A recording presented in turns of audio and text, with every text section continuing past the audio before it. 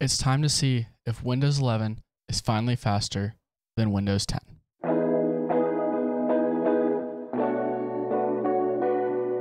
Hey guys, what's going on? It's Chamber here, and today I will be showing you if Windows 11 is finally faster than Windows 10 and if you should upgrade in 2023.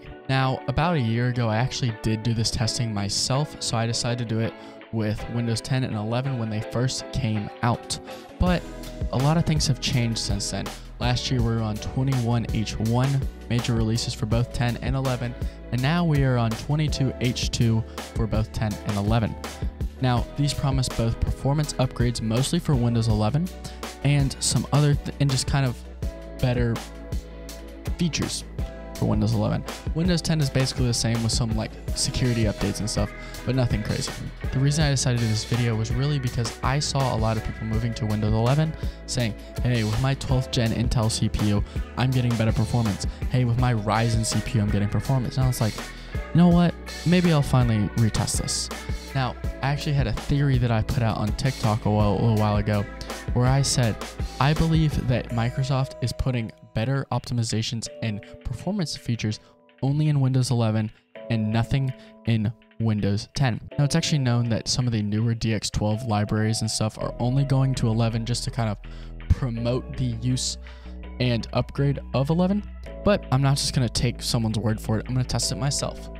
So I decided to make two custom OSs, Windows 10 and 11, both made the exact same carbon copies with the same settings.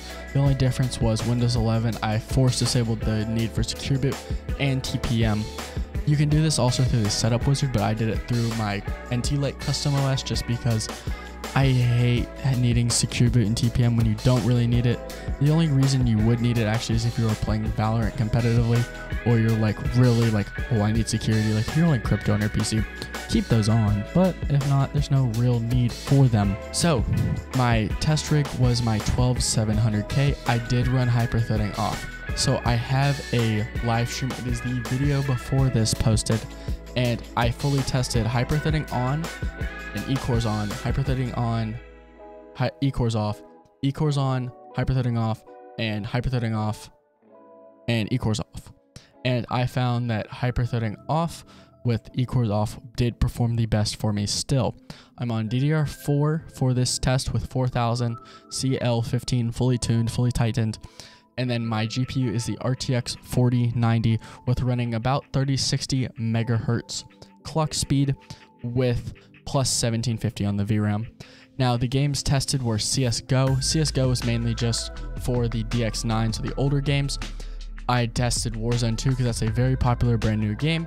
I tested Rainbow Six Siege in Vulkan just because that is another great little Vulkan. I didn't have any other Vulkan games, so why not use this one? I used Rift Breaker. This is a game, but really it's just a synthetic. I have never seen anyone play Rift Breaker, but it's a good little CPU benchmark for you guys. And then without further ado, let's get right into the benchmarks.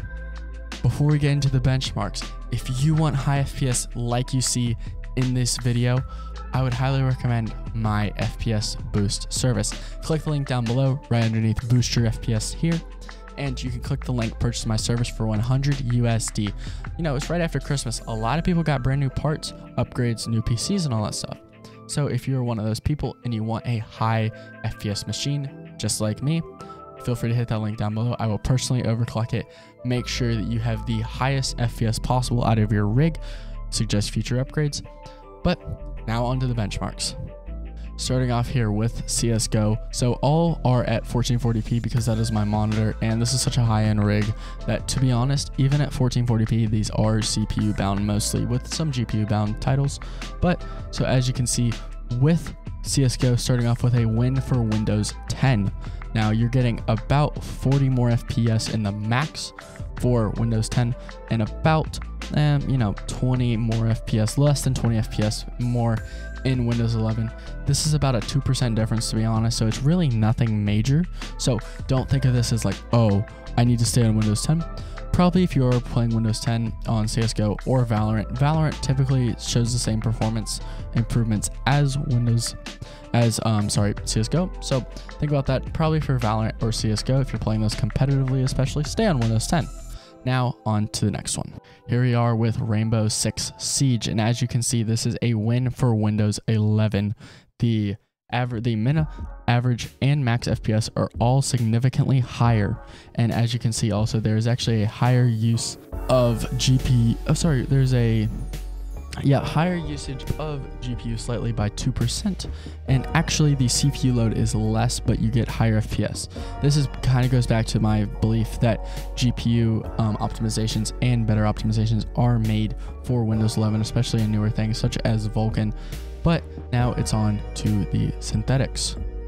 All right, so here we have Rift Breaker. As I said before, this is a synthetic. Don't worry, I did not forget about Warzone 2. That'll be the last one for you guys. But as you can see, Windows 11 has higher average FPS at 208 versus 206. 2 FPS, that could be literally variance. The same 1% lows there, and 112 versus 0.1%. So 4 FPS difference there.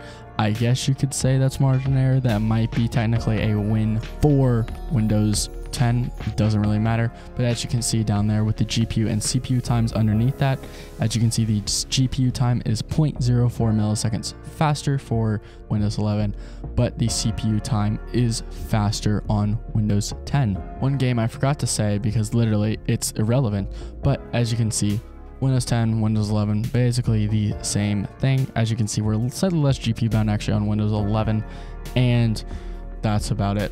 They're the same. Don't really care about this game. Never going to benchmark it again, to be honest. Now on to the true synthetics. Fire Strike Ultra. This is a 4K DX11 title or benchmark, so just fully GPU bound here. And as you can see, the graphics score is basically the same, about 40 points difference, but when you're at 28,000, that's really not much. The physics score is slightly higher actually, by a little over 100 points on the physics for Windows 11, but the combined score is higher on Windows 10. Don't know how that happens because combining them, but you know, at the same time also these scores are so high, and as you can see, the actual score itself, 26,208 versus 26,097, is not much. I guess if you want to, you can call this a win for Windows 10, but I'm gonna call this a tie. Now for Time Spy Extreme, as you can see, this is a DX12 4K benchmark, and boom, higher performance for both Windows 11 in every single aspect. Slightly higher graphics score, barely higher, 5 points higher in CPU, so the same CPU performance, and you're getting about 30 more points. You're getting 30 points more in Windows 11, so this is, let's say, a win for Windows 11, but it's really just a tie. Now on to the big one, Modern Warfare 2/Warzone 2. Now, as you can see, that is really not that much of a difference when you're looking right at the average FPS, 3 FPS. But one thing I noticed was that for Windows 11, the low first percent, so I guess 0.1%, is 11 FPS higher, and that's not really what I was worried at. I was looking at the GPU performance. You were getting 406 versus 425 on Windows 11. That is significantly higher, as well as both the GPU performance being higher. The low first in the CPU is also higher, but the average and low fifth on Windows 11 are slower for the CPU performance.